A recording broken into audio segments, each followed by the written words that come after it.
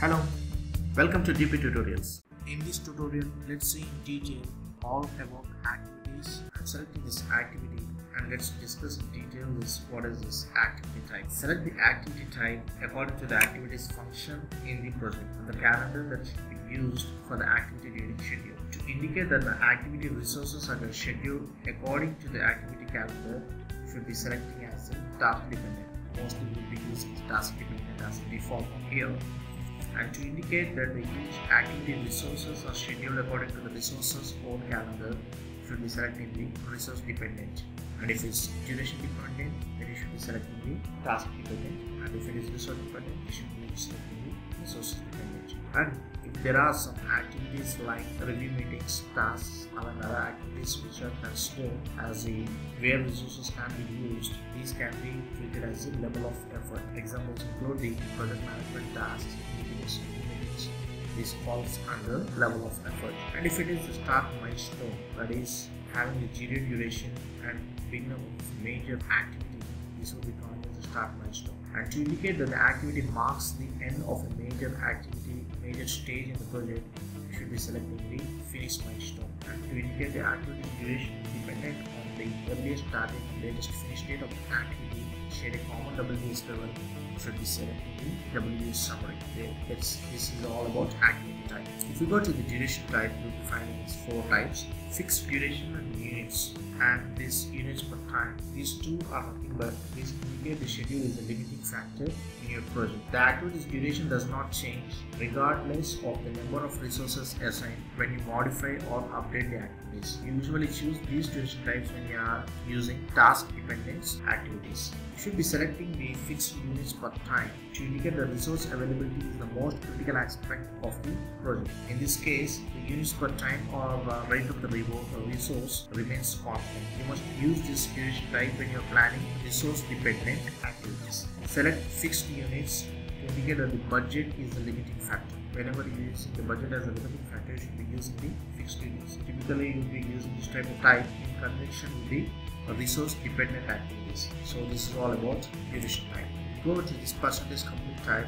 These are 3 physical types, 3 types: duration, physical, and units. To indicate the activity's percent complete will be entered by the user for this activity. If it is user derived, it is to be physical. And if the activity's percentage complete recalculated from the original or planned or remaining duration, it should be based by duration. Like out of 10 days, if it is 5 days completed, is nothing but 50% has been done. If the activity's percentage complete be calculated from the actual and remaining units, you should be selecting as the units.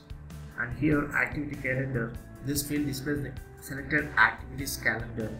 Click the browse button here to select new calendar. And here WS, click on browse the button to assign a new WS item to the selected activity. And responsible manager, this field displays the name of the responsible manager in the OBS assigned to the selected activities WS item.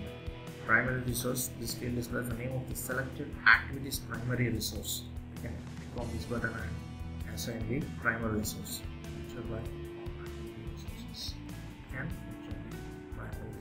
And let's see how to define the scheduled information. Go to the status tab here to view and edit detailed scheduled information for the select activity, including start date, finish date, free floats, total floats, constraints, and the durations. This module automatically recalculates the time value and period you enter according to the project calendars. To do this, in the activities window, select the activity to which whose scheduled information you want to define. Go to the status tab, the details tab. Duration, you can mention the duration of the particular activity when you are creating the schedule, and enter the original duration of the activity in the original field, and enter the remaining duration if the project has already started, and enter the new completion estimate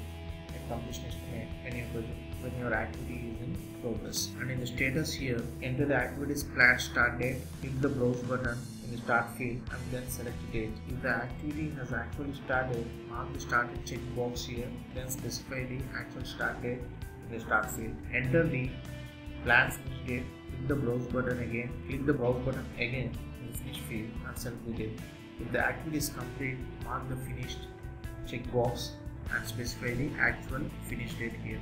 And if the selected activity is started and expected finish field displays the activity is expected to end, you can enter here. If you have the access to the project, you can edit this date. If the percentage complete type is set to duration, the duration percentage is calculated from the original or planned and remaining durations. Total float is nothing but amount of time the selected activity can be delayed without delaying the project's finish date.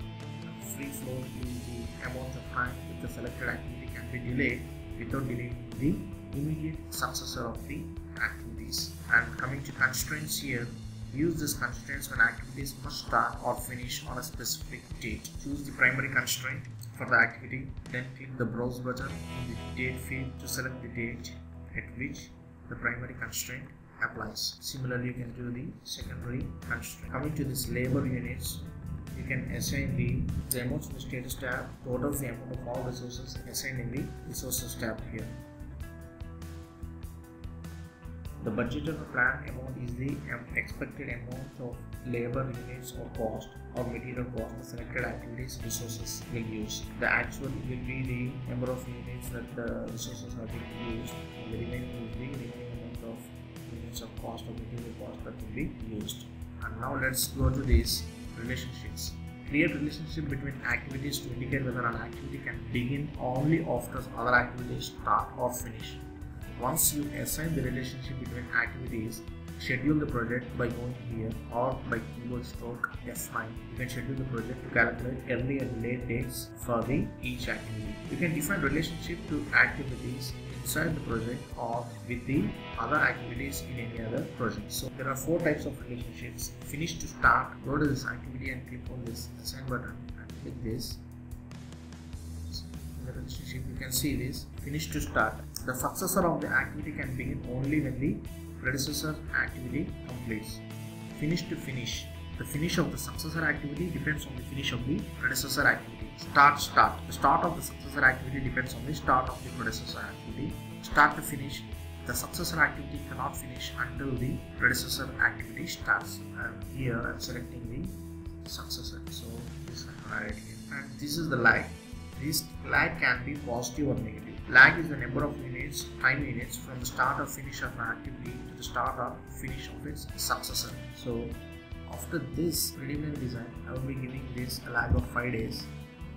Nothing but after the completion of the preliminary design, it will be taking 5 days, and then the RFQ activity will be getting started. So this is all about activities, and these arrow marks will be displayed when you click on this arrow relationship lines button. Another shortcut for giving the relationships is you can place the cursor here. You can see the hand tool, and if you go to this start or finish, you can see the arrow button. Thereby you can drag holding the left button of your mouse and place at the front end or back end of the activity. Thereby you can do the finish to start or finish relationships. This is the shortcut where you can use the shortcut and save your time for placing the relationships. With this activity network, you can trace the logic. With this you can examine the path on how these relationships are moving to the front and back end. So this catch up here. Here we can view the codes which are used to categorize activities according to your organizational project needs. You can assign the codes which we have already created in we have seen earlier in the other tutorials. You can assign these. Notebook, which provide an additional information that further describes the activities according to specific categories of information. Steps, which divide activities into smaller units. You can apply a weightage to each activity. Click on this right click and customer step columns. You can add the step weight so that you can calculate the exact percentage of weight based on weightages. Feedback, which allows you to exchange notes with an activity's primary resource tool from the progress reports and module. WPS logs, which enable you to catalog and track all project-related work products and documents.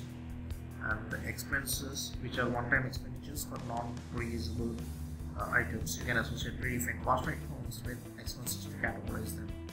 Summary, which displays the detailed cost and unit information for the selected activity. And in the earlier tutorials, we have seen how to assign the resources and goals for the particular activity.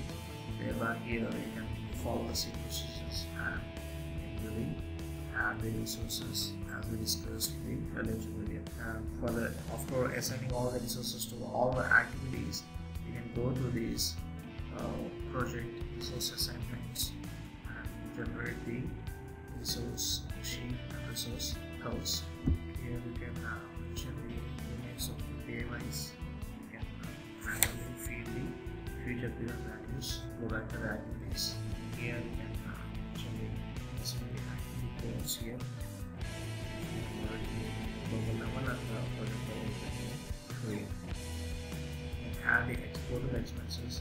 Add expenses based on the expense item. And mention the expenses here. This feedback resources you can in the notes area type any comments to the resources who are working on activity. The notes are then posted in the activity the progress report module for the resources to read.